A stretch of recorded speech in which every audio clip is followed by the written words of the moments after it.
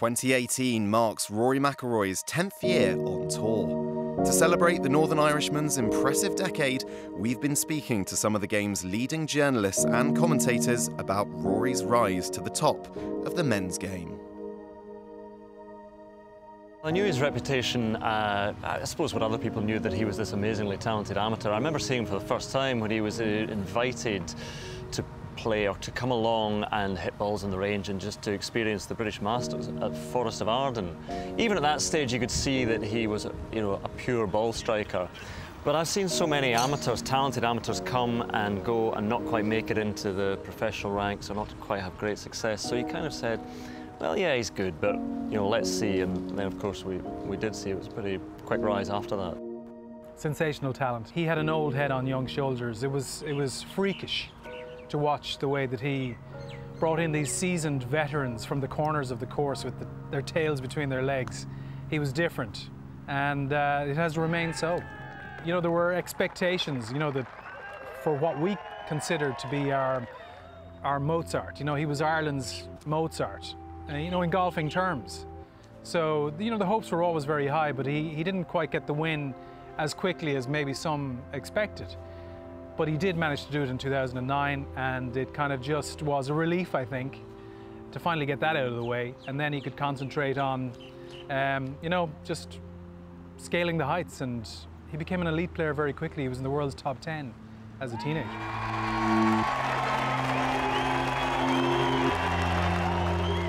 It was a mindset thing. It proved to him he could win in that company. Because I think no matter what you do in the amateur ranks, no matter how good people say you are, and Rory would have heard that for years and years and years, until you win in a professional tournament, you don't quite know yourself whether you're going to fulfil what potential you have, because so many people, have been star amateurs and not got to that level. By 2010, Rory had earned a place in the European Ryder Cup team and has featured in every edition since. He was still looking for that first major though, and his first real chance came at the 2011 Masters. He just was in a different class, and everything was working, and the putts were dropping, and he wasn't under any pressure. He played very unencumbered golf. It was just a beautiful, joyous thing to behold. But he woke up on the wrong side of the bed on Sunday morning, and when he pull hooked that drive off the 10th tee and then was scrambling around, I can only imagine what was going through his head and that of his caddy as they tried to kind of just make sense of this whole situation. It was an impossible position, really, and it did him in, but he had time, as everything just fell to pieces, to kind of gather his thoughts and handle himself brilliantly when he came off the course. The dream was over for that particular tournament, that championship, that major that he wanted. But then, like Lazarus, he was resurrecting 70 days later and winning his first major at the US Open in sensational style. So that points to a rare talent.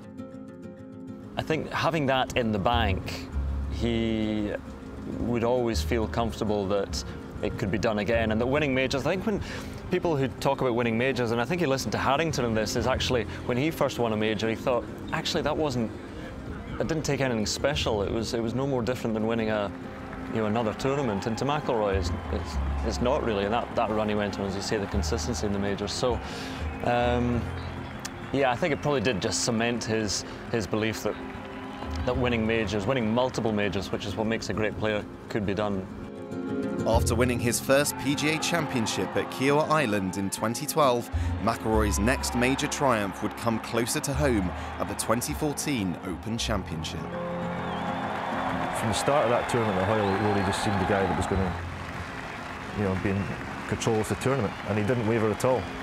I think when you look back, the closing few holes on the Sunday looked a little bit anxious perhaps, but it wasn't really. He was always pretty comfortable. And then of course the scene at the end where his mother, who hadn't seen him win a major before, was waiting at the 18th green, and it was an emotional scene as he hugged her. And again, Rory was emotional about that because of the significance of his mother being at the tournament. I think in 2014, everybody thought, or most people thought, that he could be, if not quite another Tiger, because that's almost an impossible comparison for any player, but he could be going for double digits majors. So that's why since then it's been a bit of a shock that it stopped. We haven't seen enough of that control and that absolutely spellbinding confidence that he displays when he is on and the blinkers are on and the putts are dropping. You know, so many people, you know, have different skills, but he's got an outstanding explosive skill off the tee. And when he drives it superbly well and hits those greens in regulation, when he can actually convert the putts, it becomes very easy for him. It looks easy, it's a joy to watch. And you know, there are those purple patches when he does it, but they've been rather sparse, you know, in recent years. And then you've had injuries, you've had legal disputes, you've had distractions. 2018 is going to be a massive year for him. I think he can achieve more because of the break he had at the end of 2017 leading into this year. I think he's pressed the reset button in his career. He's looked back at what he's done and taken it as a line in the sand and said, okay, let's look at the next 10 years as a fresh start where he could achieve even more than the previous 10 years. I think we're now into a separate segment of his career. You know, we're building up to it now, and it could be the perfect crescendo. He's going to play more tournaments.